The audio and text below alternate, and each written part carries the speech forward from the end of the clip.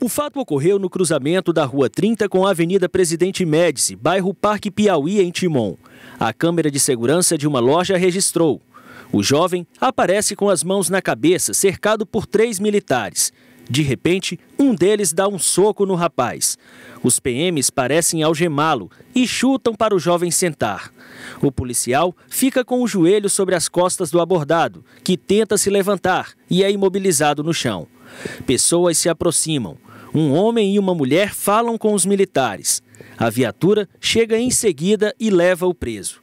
Este homem acompanhou a abordagem e considera que houve excesso. Não precisava agir energicamente igual eles reagiram, né? Porque na hora que eles pediram para ele parar, ele parou, colocou a mão na cabeça, ele abordou ele já com a arma em punho. Então, na maneira que ele abordou ele com a arma em punho, ele já foi logo metendo logo não precisava. Ele não tinha mandado ele parar, então ele tinha aplicado a multa, tinha um rapaz, se estivesse irregular, descia da moto, fazia a apreensão da moto, remoção da moto e pronto. Uma irmã da vítima procurou o comando da Polícia Militar em Timon. Segundo o comandante, ela teria se prontificado em trazer as imagens, mas não retornou. Oficialmente, pelo menos aqui, não há denúncia contra os policiais que continuam trabalhando. Na versão dos policiais, o abordado ofereceu resistência.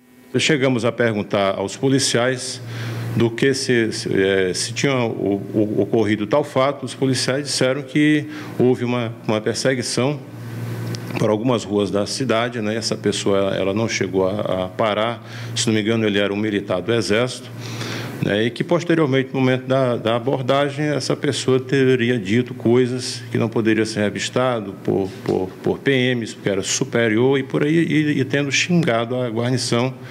Mas eu não cheguei o comando, ele não teve acesso ainda a essas imagens. O comandante diz que só pode abrir investigação se a denúncia for formalizada. Até o momento nós não recebemos nada formal, certo? Nada, nenhuma uma denúncia para que a gente pudesse abrir um procedimento e saber se realmente é esse fato que o amigo está falando aqui. A gente fica com temor porque pode ser acontecer com a gente também, né? Qualquer